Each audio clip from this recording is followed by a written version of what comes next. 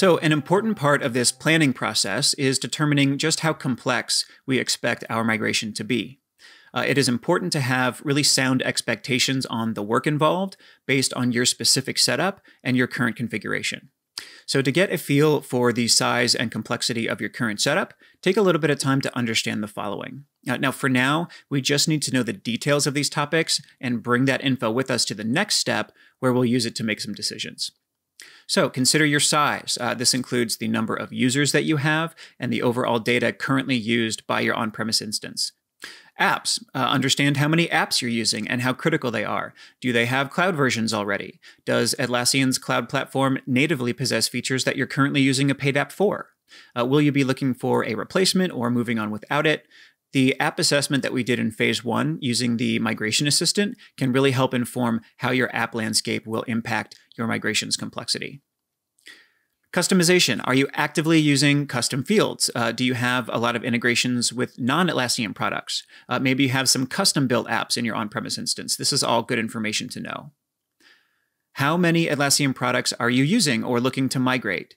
If you're using Jira software by itself, that is a less complicated migration than migrating Jira software along with Jira Service Management and Confluence, for example. If you're also thinking about migrating Bitbucket, this is going to be an added level of complexity to your migration as well.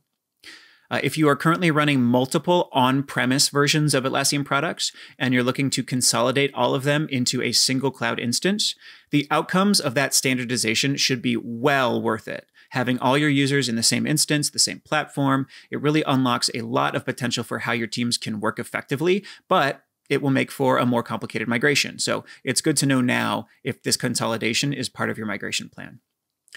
And lastly, user management. This includes assessing your need for Atlassian access, understanding the number of anonymous users you expect, the number of inactive users, and the use of multiple identity providers. So again, for now, we just need to know the details of these topics so we can bring that data with us to the next step.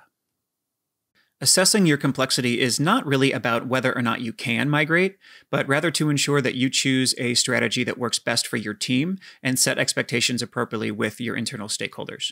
All migrations are possible, and if you decide that your migration is more complex than you anticipated, or if you'd simply rather outsource the commitment, we recommend that you connect with one of those trusted solution partners to get the dedicated support needed for your specific migration.